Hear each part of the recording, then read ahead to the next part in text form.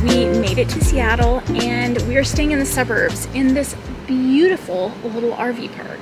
Oh my gosh. Yeah, this place is great. It took a couple hours to get through border control and to get into the US, like just really long lines. Yeah. Once we actually got to the gate, it went pretty quick. But between driving in Vancouver and then Seattle traffic, it was a little hectic, but showing up at this place kind of turned everything around. It's pretty gonna great. make up for it. I love it. Every single site backs up to these little lakes and it's just beautiful. Yeah, it's going to be tough to not just hang out here. Yeah, for sure. But we've got a lot to do and see. Yep, and including running errands tonight. So we're gonna get to it. Yep, do a little life stuff tonight and then tomorrow, Seattle.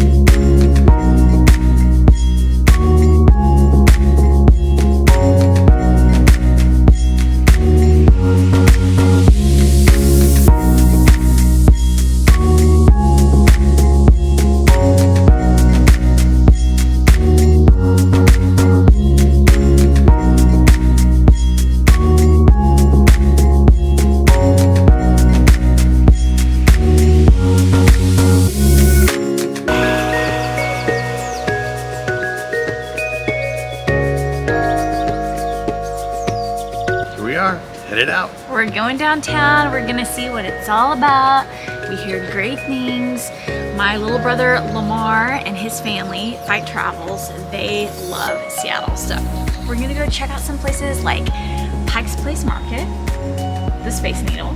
Yes. Maybe Fremont Troll. Also, hopefully Alki Beach.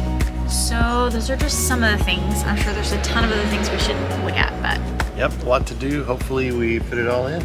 Yeah.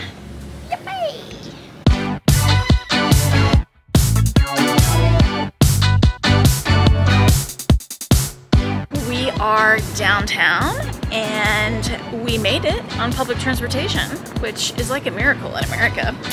So feeling really good about that. And we are about to see the Space Needle. So hopefully it lives up to the hype. I've heard that even though it's very touristy, it's still pretty cool and you gotta do it.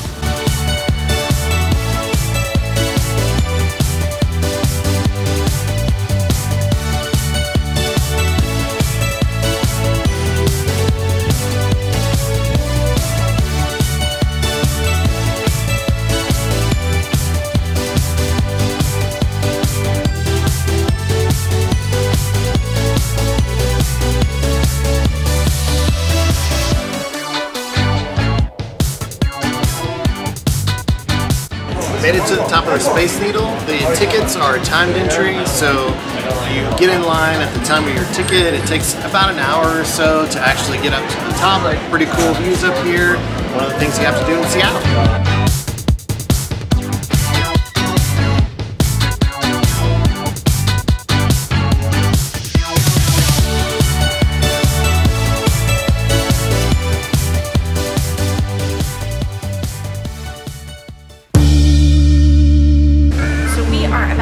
On the monorail and it's pretty cheap. It's going to take us from the Space Needle to downtown, so it's a little different than the light rail. It doesn't really go that far, but it is kind of nice if you're going to be doing a lot of walking today, which we are definitely going to be doing. So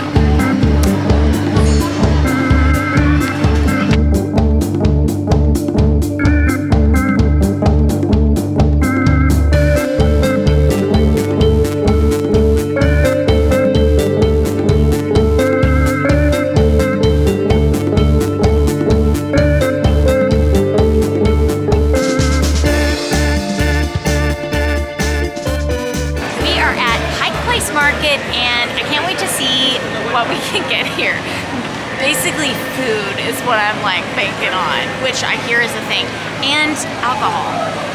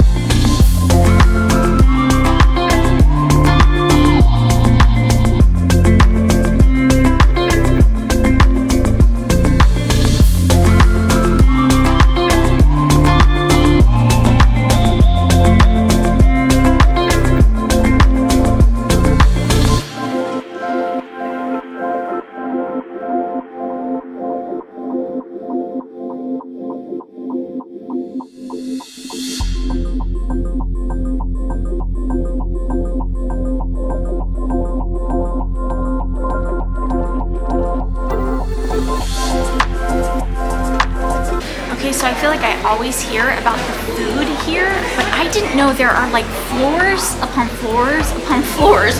You just keep going down these stairs and seeing different types of stores, from art galleries to used bookstores and all kinds of stuff, anything you can imagine. It's really kind of interesting. I also had no idea it's just all these like really low ceilings.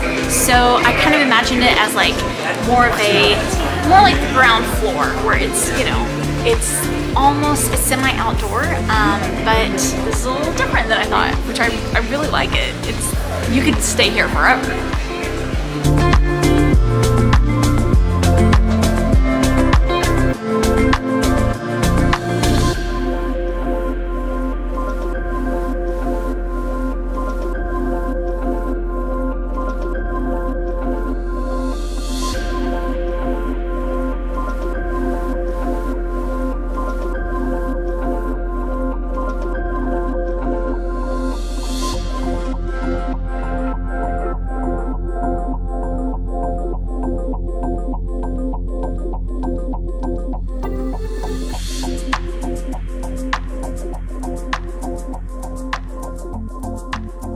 So we are back at our RV site, and it's just so dang cute. We couldn't help ourselves. We had to come back and like enjoy it a little bit more. Pike Place Market was awesome. I wish we had reserved a whole day just to hang out there. One of the things that I loved so much is that we got to go into a couple stores that I love, and I've never been inside, which is Danner. I have some Danner boots that I freaking love. Best shoes I've ever bought. And Pendleton, yeah, Pendleton opened a new store this weekend while we were there. Grand opening. We have some Pendleton things, but we've never been inside a Pendleton store, and so that felt pretty fancy. So I didn't buy myself anything from either of those places because it is gap year. But it was so cool to get to go inside. I'd like to give a plug to this RV site because it is just so great. The RV park is called Lake Pleasant, and it is just north of Seattle. It's just freaking adorable, and it's $52 a night, and laundry, $1 to wash and $1 to dry. We just spent $12 doing laundry like a day or two ago, and I wish we had waited because this place is so great. Wonderful. We did get a little bit of bad news today. It seems that one of the tires on the truck is a little low. I put some air in it and it is losing air somewhere, somehow. I can't see a nail in it anywhere, but... Tell them how travel days have gone for us so far. Terrible. All of our travel days have been either colossal beatings or ended with broken stuff. Yeah. So when we stay put, things seem to go okay. When we move, it's bad, and we've chosen life on the road. Yeah. That's it. Somebody's actually using the bed for 2 seconds. She used the bed that we bought her. Are you shy? You're using your little bed because you're a good little girl. Seattle was great. Yeah. What we got to see of it was really cool. Made us want to come back. Yes. And like stay in the city. Yes. And get to do a little bit more. For sure. This morning you got to go take care of the tire, which we're so grateful that you saw the tire was low and we're able to address that before it became a real problem. Hopefully it's fully addressed. Yes. Should be.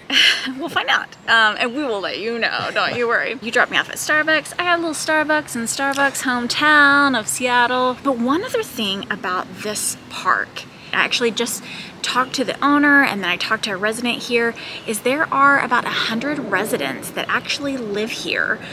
Supposedly there's like a 5-year waiting list, which we're just gonna go ahead and get on it because this place is so good. Great. It's so clean, it's well kept. The owner actually dug these ponds out himself when he was young and created this whole place himself. And I just think it's really, really cool. Really recommend Lake Pleasant RV Park here in Brothel. It's north of Seattle. So yeah, to hear our full thoughts about Seattle, tune into the podcast. Make sure you're subscribed because next up is Olympic National Park. And it's gonna be so good. Okay guys, life is short. Wonder well.